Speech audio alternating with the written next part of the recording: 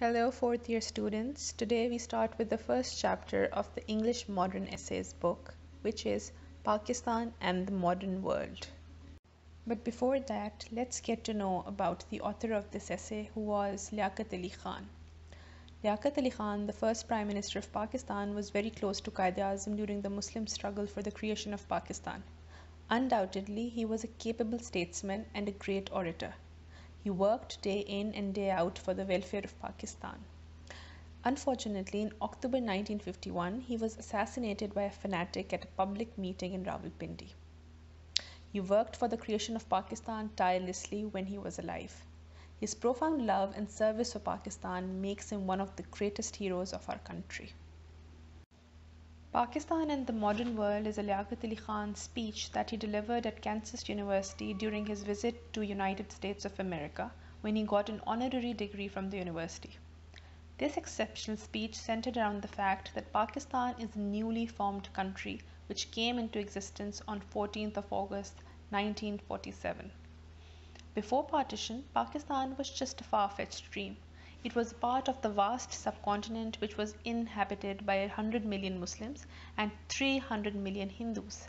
The Hindus were in clear majority in the undivided British rule. The Muslims feared that if India got freedom, they would perpetually have to live as a minority under the rule of Hindus. To be truly free meant that Muslims had to fight for a separate homeland where they could freely practice and profess their religion and culture. And that was the main idea behind the demand for a separate entity, which was later named as Pakistan. The Muslims feared that their culture would be tainted under the Hindu domination. It was not just for the religious difference, but in almost every aspect of life, the Hindus were starkly different from Muslims. The Hindus believed in caste system, while the Muslims believed in equality of all men. The Muslims believe in the right of private ownership for everyone, whether man or woman.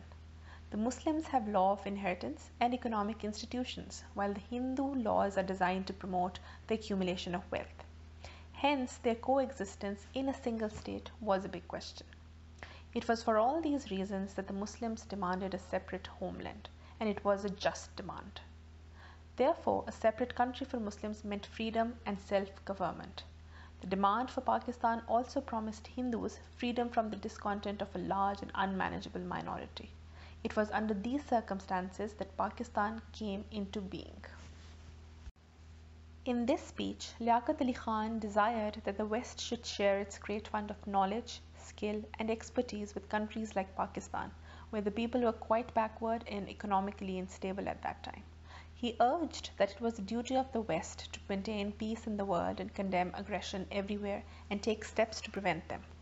He also inspired the people of Pakistan to work harder in order to catch up with the advanced nations, to safeguard their independence and achieve their rightful and honorable place in the world.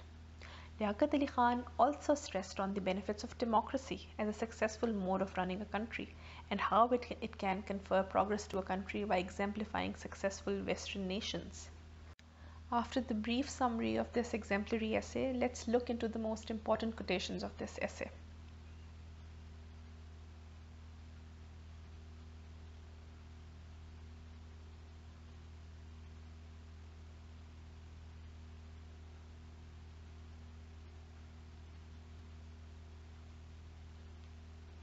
And finally, it's time for the important questions with regard to your university examinations.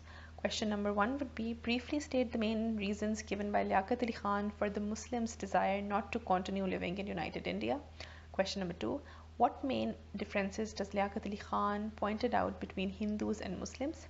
Question number 3, what is the synthesis that Liaquat Ali Khan believes is necessary for Pakistan to achieve? And finally, what does he put forward as the two main duties today for the Western world?